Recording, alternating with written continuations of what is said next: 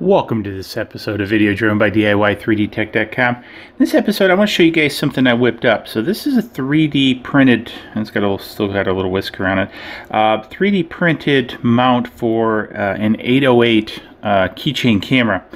And the idea is what it does is it mounts on the legs of the Spark.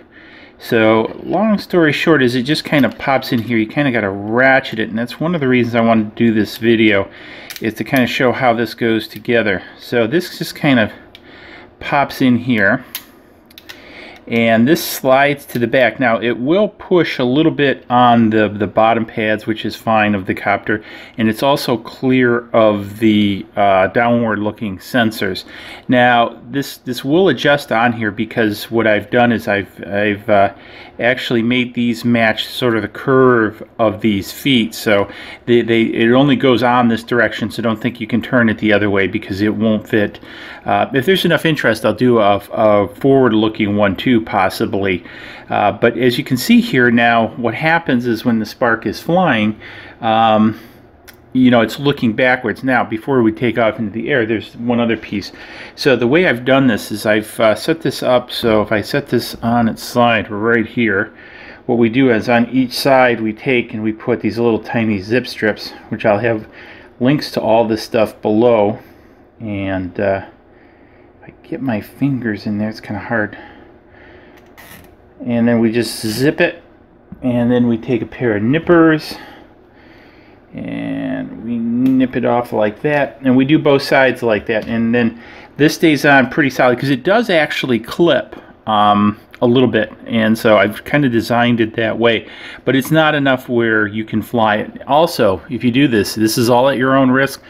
You know, I'm simply showing you guys how I did something. So I do have the files out on Thingiverse, so if you want to go out there and get them, that's great. I've put them out there if you want to enjoy them.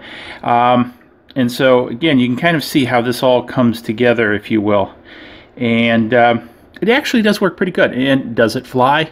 I can say yes, it does fly, and there will be a flight video coming. But again, I kind of want to show how everything goes together before I get into actually showing you how it flies. So again, this points backwards. Don't make it point forwards. It won't fit on the legs correctly. Make sure you use zip strips, and zip strips, zip ties, I don't know, maybe it's pop, soda, I don't know. Anyways, but you also need these legs, so I'll have links to these legs below. I really like these legs.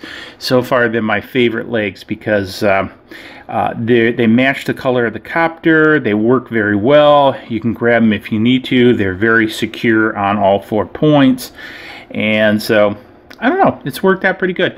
Now, you know, flying this, there's a little bit of extra weight. Let's actually take a look at that. I'm going to pop this zip strip. I should have probably did that at the front.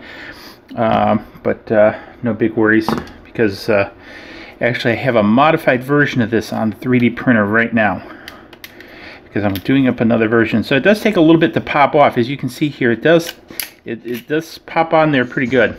So let's go ahead and get the handy dandy scale out, and let's get the scale zeroing, and it's at 0, and we put that on there.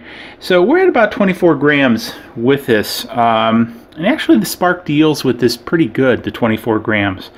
And so anyways, hopefully you found this interesting. And again, if you want to give this a try, because one of the things that I like in the video production end is by having the rearward facing camera, so you have a camera facing forward and a camera facing backwards. It's kind of interesting when you do like a split overlay in your drone videos. You can see where you're going and where you're coming from, and it's an interesting visual experience. And I thought about even putting something like that in a VR goggle, where one eye is actually the forward and one eye is the backwards, and really kind of mess with people. But that'll probably be a different video. Hey, this is Video Drone, right? So anyways, hopefully you found all this interesting. If you did, give it a big thumbs up.